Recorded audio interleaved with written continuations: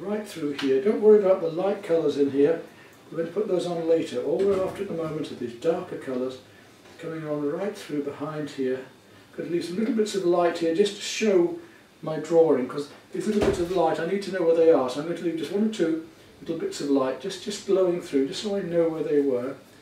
And then I need to come into my much cooler darks again. So up here I'm coming back to my Prussian blue, which is such a useful colour, really blocking that up into here, bringing that down into this cool blue, cooler blue behind here, cooler than the purple. And then suddenly we start to hit some much cooler colours again, and we come into the ultramarine, which is a beautiful colour. Look at that ultramarine against this, isn't that gorgeous? Ultramarine coming down to here behind these colours, and we could start to just play a little bit of those leaves even now. I'm going to take a little bit of cobalt blue and just bring those over in short strokes, just to get the feeling of these leaves behind here a little bit more already, just to show you what can happen. And we're taking with that cobalt and bring it, as we did down here, down this tree, across here a bit, just letting the light show. This is much darker here, so I'm going to take some of this deep Prussian blue and add it into here. And then it's very warm against this cool here, so I'm going to make this very dark down there. Take some green, some sap green in this case, and blend it into my, all the way down to here. Suddenly there's a little bit of light green showing on one of the leaves. I'll just put that in now for fun. So we'll put in a couple of bits of green there, just to show those leaves reflecting down there already. And look at the difference in those colours. We're getting the effect of light already. Playing with pure colour. I want to get all of this dark into here. Take that green I've got here now in the vertical strokes. I'm going for a slightly warmer dark here now. I'm taking my purple. I'm going to add a bit of emerald green to the purple. Just come in with that up here. Mixed colour. So I'm actually getting a mixed colour of the emerald into the purple, and I'm mixing it on the canvas, not just mixing it ahead of time. I'm actually mixing it on here. I take a little bit of cadmium orange now. I'm just going to work that in short strokes down to here. I'm going to let it blend in slightly, just give the feeling of these warm leaves behind. So this is my Prussian blue again, strong Prussian blue. Put the lights over this later, bring that blue back up into here as well. Big strokes, right down here, and it gets more orange, so I'm going to put more red coming down into the colour here. It's my background colours, remember, a bit more green into it here. Just a touch of water on my brush occasionally because the paint gets just too thick and gungy. We're getting rid of all of this white canvas. That's the main thing here. We'll take some Prussian again and come back into this with some crisscross strokes to feel this area of the leaves. So we're just starting to feel some of the textures into these leaves now. Yeah, there's little bits of white there because I know that's where my lighter colour is going to go shortly. Some of my reds. While I'm doing this, in fact I'll do just that, I'll put these reds in. This is where these bits of highlight are going to shine across here. It's almost an abstract painting. And the beauty of doing things like this is, and exploring and experimenting, is that we can suddenly turn up with something that we didn't expect. In other words, I can turn out a painting here that I think, oh wow, I'll just leave that as it is, I won't take that any further yet, so I'll put it back. Magenta tends to sink with these colours that isn't a heavy body, and of course it's not a heavy body, it's going to sink back a bit, so I'm just putting a bit more of it back in again. Well, I've got it on my brush, we'll use it elsewhere. Get rid of this now, we can put light in between there later, let's just paint it out. I'm putting a mid-tone here behind this light bit of sky. Even though it's not actually there, it will give me a nice mid-tone to put the sky over later. I need to lose all of this white canvas. That's the main thing at the moment. Can't paint with this white canvas here. And I'm going to put this colour, lovely light purple magenta in the sky. Letting some of the dark come into it, doesn't matter because I'm going to put light over it later.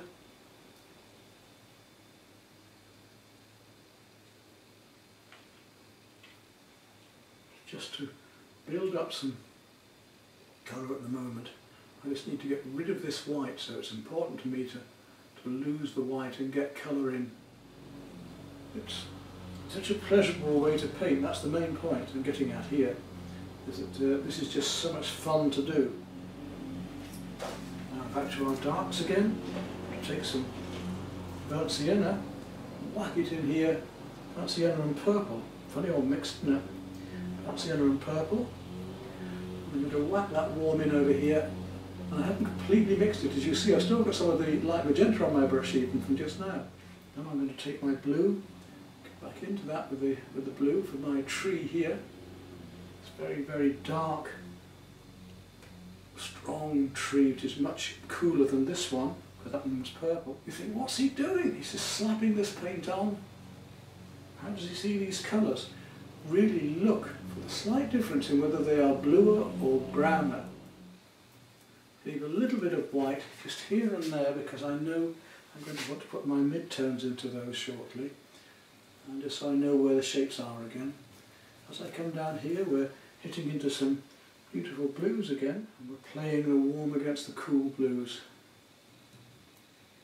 Down to here, right through, then we're going to suddenly go warmer. We need that burnt sienna again.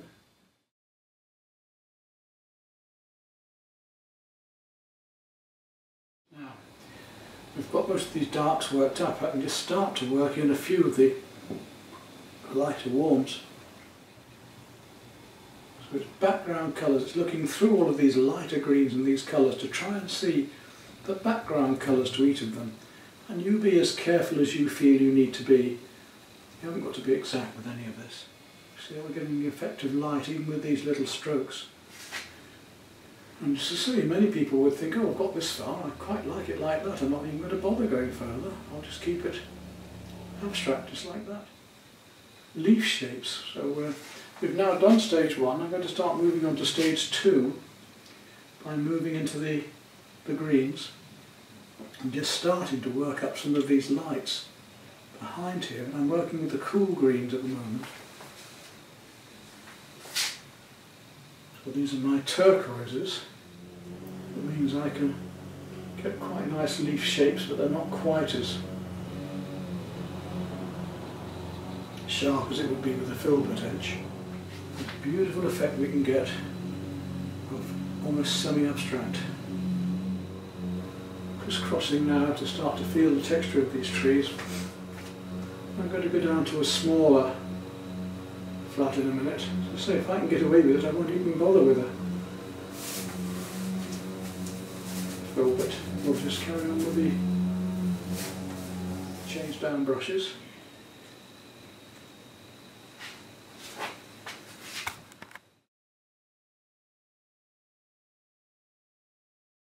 I've come down to number 4 now, which is about 1/4 inch, and I'm actually going to start on some of the greens. We've already been talking about greens and using the greener blues, the more turquoise colours. We've got our warm blues to purples right through here, and then we're coming up to these greener colours. So now let's take some emerald green and a wee touch of yellow ochre, which is a pretty warm green still. We're going to go much more yellow and lighter yet. I just want to test this out and see how this looks, because it's quite warm. And we'll just bring that through here in smaller strokes. Again, I can keep vertical at the minute, but I can start to explode these strokes outwards now. So it's still a bit technique-y. We're just playing with these shapes and colours in between and around and through here. Don't be afraid to bring them across. So it's just knowing when and how, isn't it? I'm making vertical strokes, and I'm just starting to use some more cascading strokes now. Still using the tip of the brush, so I'm going to try and get away with my flats as much as possible. May not even have to use the filberts on this at all, we'll see. I'm going to paint in between the branches of this tree here and just get the feeling of branches by using the greens in between this darker colour here. We're bringing out some of the darks by painting the lights around them like this. Enjoy following this lesson step by step, as much as you can. You're going to, one of the reasons I'm doing this deliberately this way and not making it too specific is it's going to force you to experiment and explore with these colours, and to force you to mix and match and find your own, without my saying you must mix 50% of this and 20% of that. I'm deliberately leaving it a little bit confusing to make you work, and we turn what is a nice but not that interesting picture into something far more fascinating. So an actual lesson for you then here, as I paint these little marks in, highlights. I'm painting by highlights, aren't I now? Gradually building up these lighter and lighter bits of highlight. Again, I hope you can see this lovely effect of light we're getting here. On this very light magenta pink I've got, I'm going to pick up on that again. And I want a bit more detail with it, so using my little 1/4 inch brush, pick up on this cool pink magenta, and we'll start to just work some of these highlights into here. So already we're starting to get a bit more detailed, just here and there. I can bring in a bit more texture here now, the same colours, but just bring them through the background, breaking them through into little marks.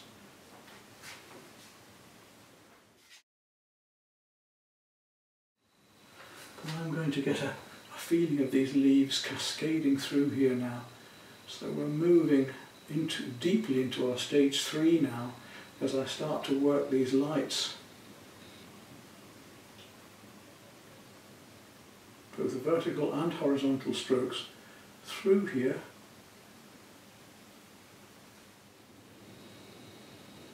And showing the trees by silhouetting them slightly, but we're still using pure colour.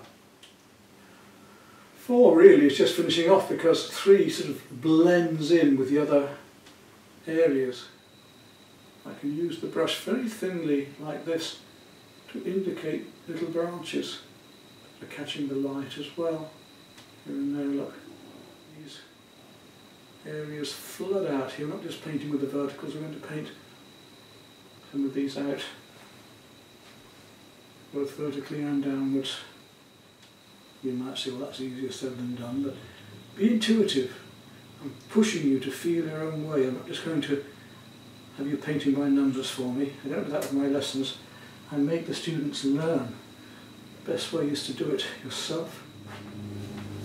Let's look at this figure, because we need to get her in, don't we? So I'm just going to take a bit of ultramarine blue and just paint that in there.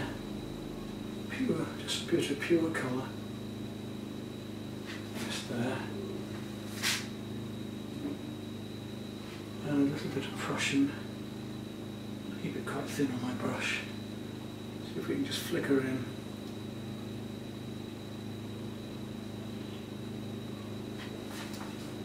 And there's our figure almost there in one go. Darker up there. And look, we have a figure, just with a couple of brush strokes. I use a tiny brush just to put a little bit of light onto the back there later. At the moment I just want it a little bit darker just here. And we've got our little figure. Right, got the little figure. Simple as that, just a couple of brush strokes. Now let's carry on with our greens, and I want to go to a lighter green, so I'm going to take my,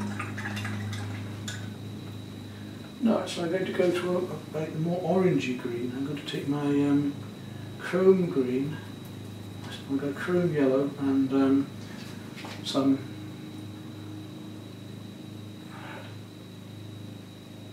of the emerald green, and just start to bring in some of these very warm greens here now. Much more yellowy greens up into here.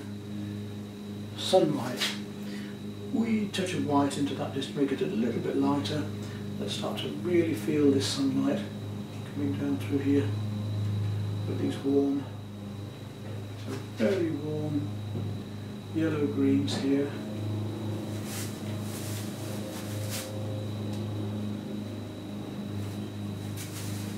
I don't think I'm going to need my filbers at this rate. I can just do it with the smaller flats. A bit more orange, just some cadmium, mix some white with that, and we'll really get these autumn colours going. Really push these beautiful oranges and yellows.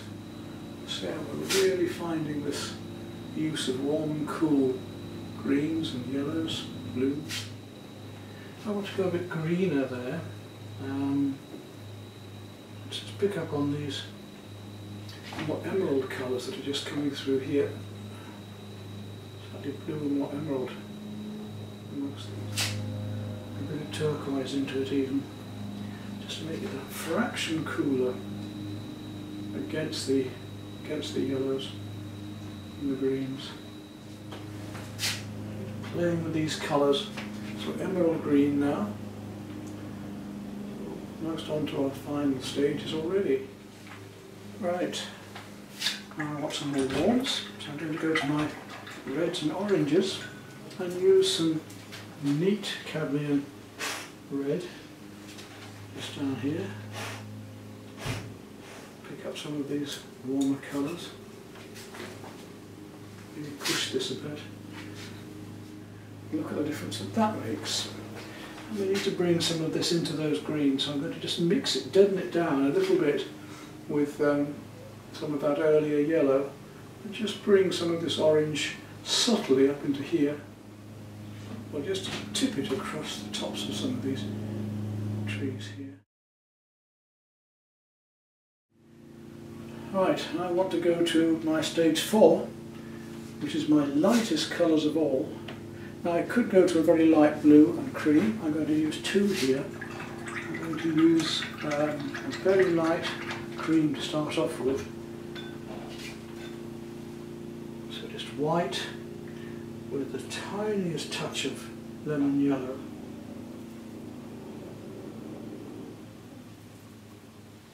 And see how that goes in from very light colours amongst this here. And ever such a small touch.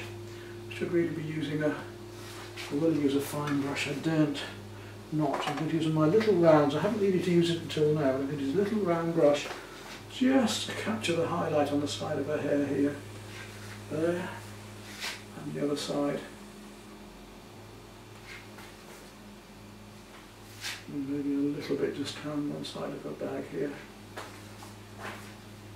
Because that is important there.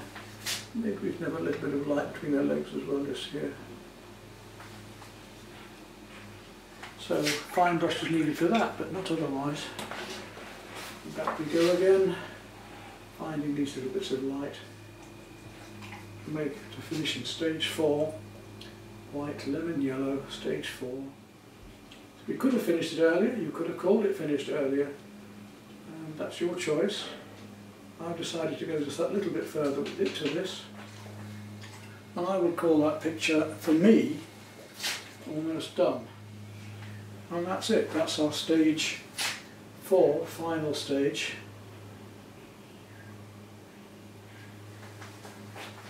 In making our autumn scene as the figure walks away from us. This is quite nice having that pole there, it just gives it that little added depth. What I'm going to do is just come back with a few darks. Now I've got that dark on my brush, I noticed we could have a few more branches and things here and there. I think it'd be nice just to bring in the edge of the brush, and look how we can do that with these flats or filberts, either one would work. We can just bring some of these branches through, just give the feeling of the tangled web.